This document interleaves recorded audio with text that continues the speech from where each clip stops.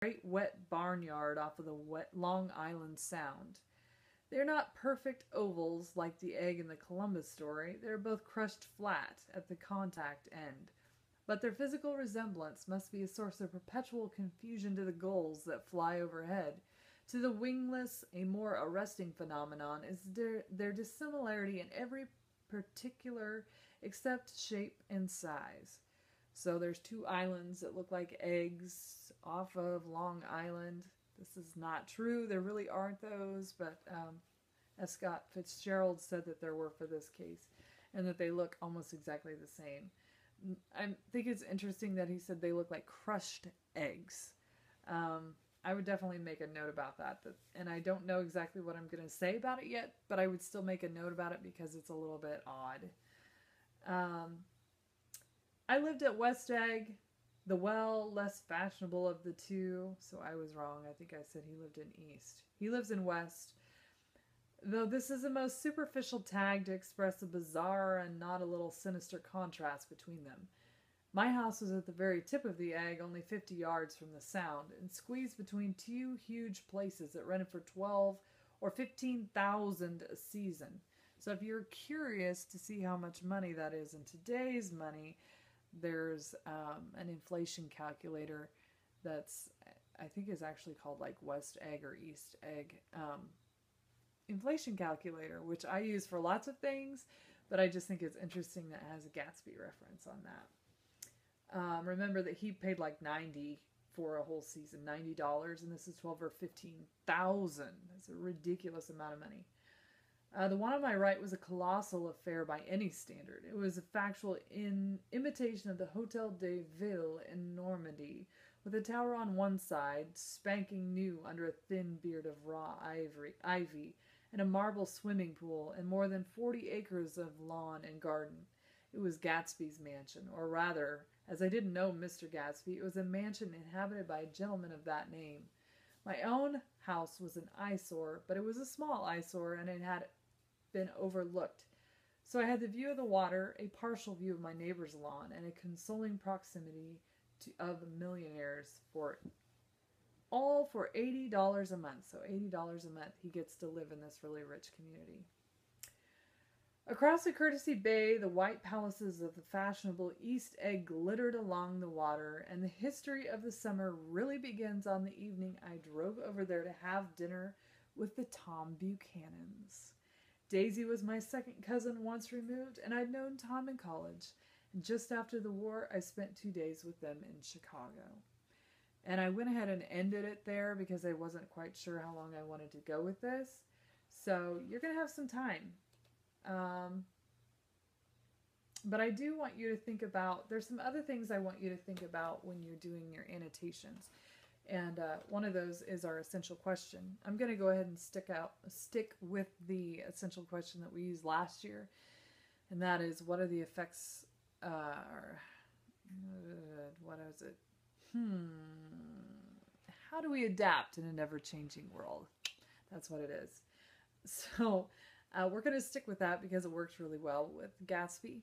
And I want you to think about that as you read, because you know you're going to have to write a paper at the end, and it's going to answer the question, how do we adapt in an ever-changing world? And so how do these characters adapt? Maybe you're not going to know exactly which way you're going to go as you read with your essay, but you can definitely start thinking that way. And I want you to think about the figurative language as you're reading, not wait till the end and then go back and look. Think about it as you're reading, because it really adds a different layer to reading. And I know that some of you are like, I hate reading. I don't want to read ever. But you will read. It's part of life. There's words everywhere, whether you really notice it or not. And being able to read critically and understand what you're reading is a really big deal. And it puts you way beyond people who don't care and never learn this kind of stuff. So think about that as you're reading. Make sure you make marks as you're reading. You're like, oh, you know, this would definitely go along with that question. How are these people adapting or not adapting? For instance, right away, we see that our narrator, who is Nick Carraway, he didn't really adapt very well when he came back from war, and he acknowledges that he loved fighting in the war, and he really didn't know how to readjust himself to normal life when he came back. So he just picked up and moved away. Is that a good way to adapt? We don't know yet. We're 4 pages into this, basically. But that's one person right there. We already could focus on Nick Carraway. I don't know if that's what you're going to do, but it's definitely something you could start thinking about. And lots of different figurative language, some vocabulary in there that maybe you weren't aware of yet.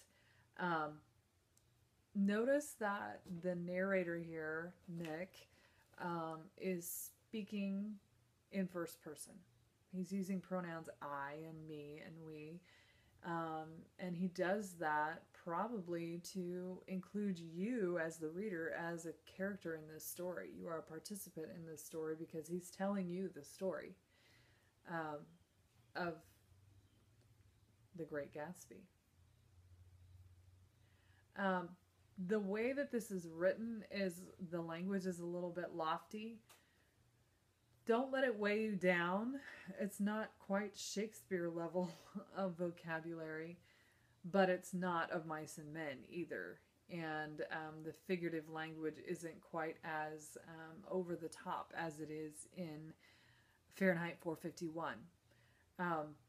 But one of the reasons that we have you read so many different things is to see different writing styles, different authors, different stories.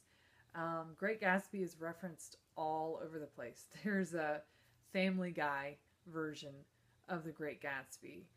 Hold off on watching that though, because it's going to give you some spoilers. So, but definitely at the end we'll check that out. It's probably not school appropriate though, so I'll have to look at it before I show it to you. But you know, there's references to Gatsby all over the place. There's references to Of Mice and Men. There's references to Fahrenheit 451, Shakespeare. I try to really show you the what I feel like some of the most important pieces of literature. So I hope that you'll take that seriously, that I've definitely put time and effort into choosing this book for you. I didn't just choose it because somebody told me to. I chose it because it's a tried and true novel. So when we get the books in, when we start reading, I hope that you'll take it seriously, that you'll be engaged in our discussions.